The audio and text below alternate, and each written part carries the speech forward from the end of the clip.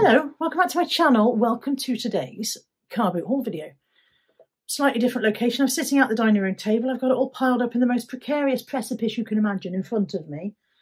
Got Kai's there, looming in the background. Molly's down by my feet. New member of the household, who you may or may not have seen by now, depending on which order my videos this week come out in, is out in the garden with Anthony. So she may make an appearance at some point.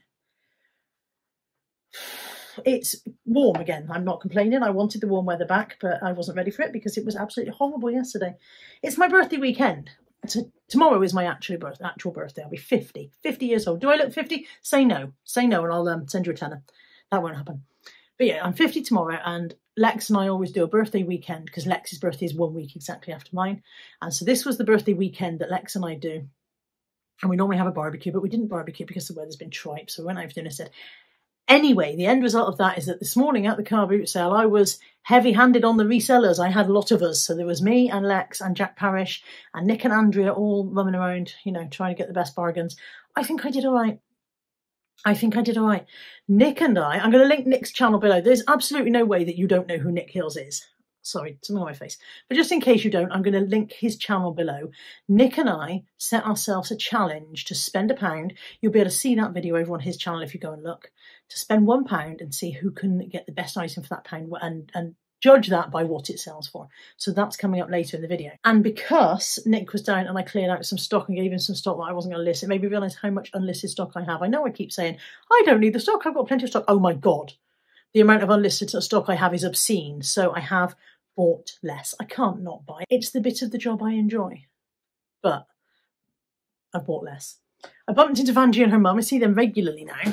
Their car boots are a bit hit and miss at the moment due to the weather. And Vanjie said, oh, I've got some mugs for you. She seems to struggle selling mugs. I don't struggle selling mugs, as you know. Mugs are, I'm the premier mug supplier of the Southwest now. So she said, I've got some mugs for you. I can't sell them. I bought them for you. So she bought me a Jamie Oliver Cheeky Monkey. And that's a Julie Dodsworth, Queen's Julie Dodsworth. What's this one? Is it Strawberry Fields? I think this one's got Strawberry Fair, that one's called. And this one is, what's that? A Whittard giraffe mug. So thank you very much for those, Vanjie. I will get listing, I promise. And the stuff that I bought from Steve is scattered in amongst it all, so it's going to be a bit random as it pulls out, because honestly, you should see the precipice I've created. If you hear a crash, you know what I've done. I bought 2 Slimming World recipe books in brand new condition. I think this lady's done pretty much what we all do at Slimming World, which is they bring out a new Slimming World cookbook and you go, oh, I like that. That'll have some lovely recipes. And you never cook any of them. I don't think anybody's ever cooked a single recipe out of a Slimming World recipe book. Although this one looks nice. Spanish fish and sweet potato tray bake. Aubergine pizza boats. Now I make aubergine boats quite frequently, so that I don't need a recipe for that. Anyway, 50p each, 2 for the pound. So I got 2 Slimming World books. And I got a dog toy puzzle, new in its box. I may try ours with this. I don't think Molly's ever used a dog toy puzzle. But basically there are, I think there's seven little holes that you hide treats in. Yeah, 7 chamber hidden treat puzzle. The paw hide contains 7 treat cups. Hang on, glasses off. Specially designed to fit in the puzzle base. Dogs must figure out how to remove the cups to reveal the treats. The unique shape challenges dogs to solve the puzzle from all sides. It says SOGs. Challenges dogs to solve the puzzle from all sides. C-shaped scent holes trigger a dog's natural curiosity and foraging tendencies. I have sold dog puzzles multiple times. I may try Molly with it. Even if Molly doesn't get on with it, I know there's resale in it. I paid, let me see, I paid £1 for this Libs Dogs mug. This is Libs Dogs, designed by Libby Shepherd for Libby Shepherd Design. And there's a pound sticker on the inside. I'm just trying to peel that off so I can read what it says underneath. There's the mug. Really nice dog mug. It says, forever faithful and loving, there is nothing more wonderful than your own dog. It's a big mug as well, look, hand for size. It's a good large mug for a decent cup of tea. And I think it's got a free moth in it, so that's always nice. I like a free moth. And then from that same lady, that's Sue, who's a regular trader there. I also bought this Tyrrell Cats King and Queen Unicorn Handsome Prince matching mug and cup set. Melamine. Even I can't break those. So also got those. I did quite well with melamine children's wear. That's filler bag. So I'm going to show the filler bag stuff's going to come out randomly because I didn't fill my own bag. Lex had a filler bag and I threw a few bits in hers. So I got a filler bag, Disney. I think this is Disney Primark, isn't it? Oh, Matalan. Disney Matalan, just a little baby toy. If it turns out to have no value, then Kai will love that. Kai loves a little bear. He will sit and cuddle a little bear for hours. He's a big softy dog. You can just about see him in the background. Can you see his head? No, his head's behind the chair. But yeah, he loves it. He's eyeing up the little bear now. He's looking at it over my shoulder. So if it turns out to have no value, then Kai will have that. That was in filler bag. And then one of the little early lending centre magnetic cars, that went in Lex's filler bag. And one of the...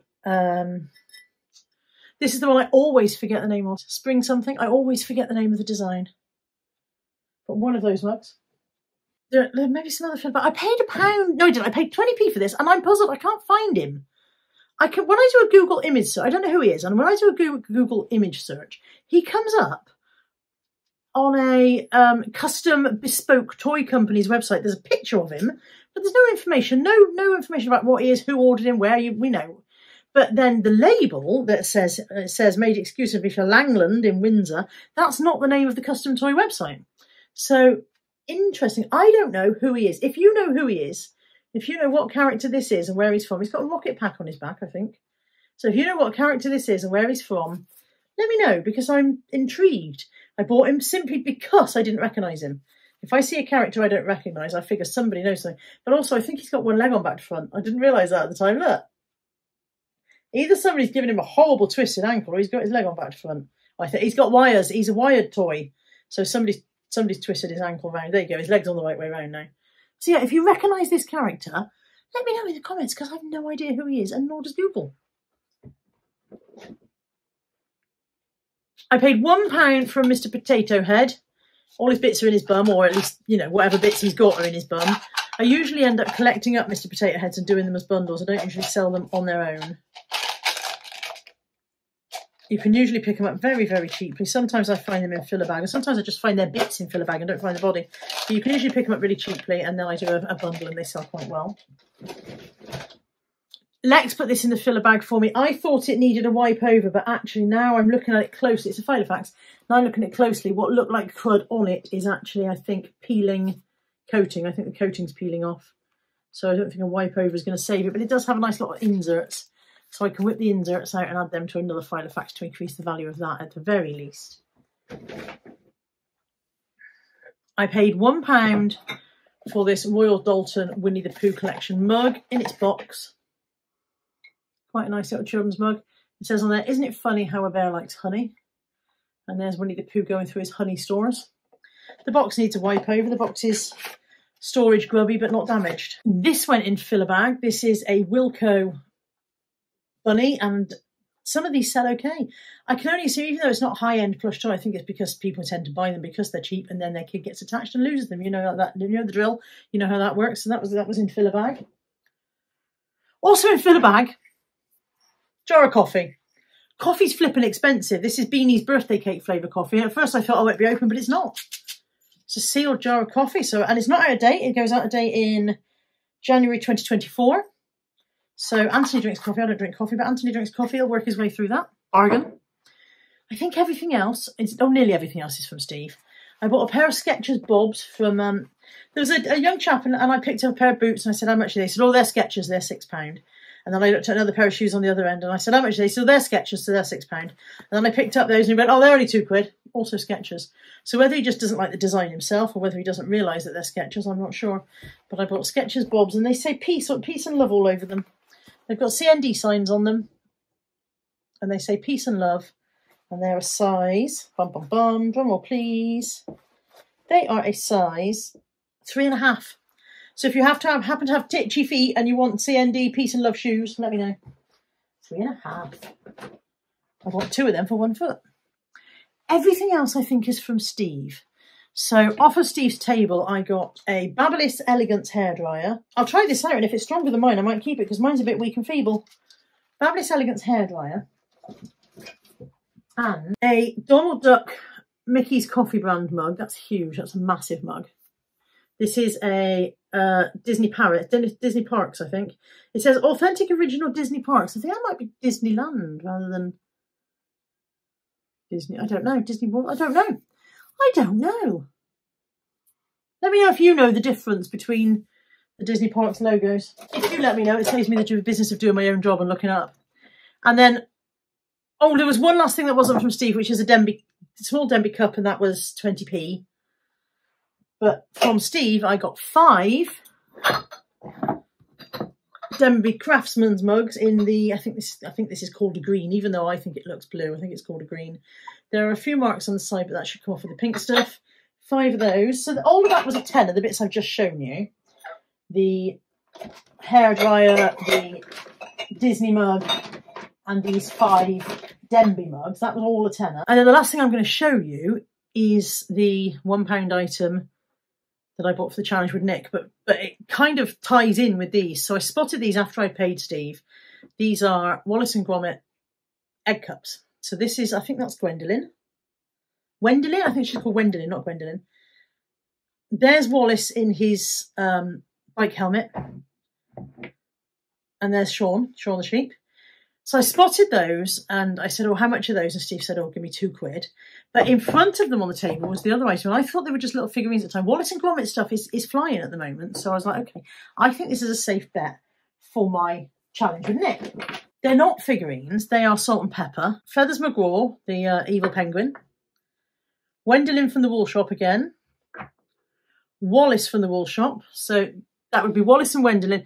All the wool falls, and when they pick it up, they look into each other's eyes and fall in love, in case you don't remember that scene. I'll see if I can pop a clip in. And then there's Gromit. Okay. They were originally free with Thai food tea, I think, but they do have some resale value. And when I picked them up, I thought, oh, Wallace and Gromit stuff goes really well. That'll be sound. I'm not 100% convinced. Having seen Nick's £1 item, I don't feel quite as confident about mine now. I thought £1 for those, which is what Steve said he wanted. £1 for those. That's safe. That's a safe. I was like, that's an easy win. I'm not sure it is. I think Nick's £1 item might kick mine to the curb. So pop over and have a look at his video. If I've got a link for it by the time this one goes out, I'll pop the link in the description box for you. Pop over and have a look at his video. Let me know what you think. Let me know if you think I'm going to win. That's it. That is the haul and all of the haul. That's me done for another week. It's all fitted into one bag for life. As I unpacked it from the trolley, I put it into one bag for life. And I feel like if I can restrict myself to buying 1 bag's full at each car boot sale and listing more than 1 bag full during the week, I'll get to grips with my backlog eventually, surely. I hope. Thank you for joining me. As always, if you've seen anything in this video that floats your boat, then as you know, the email address is in the description box below. Drop me an email, we'll sort you out, and I will be back next week with another haul. Take care. Bye for now.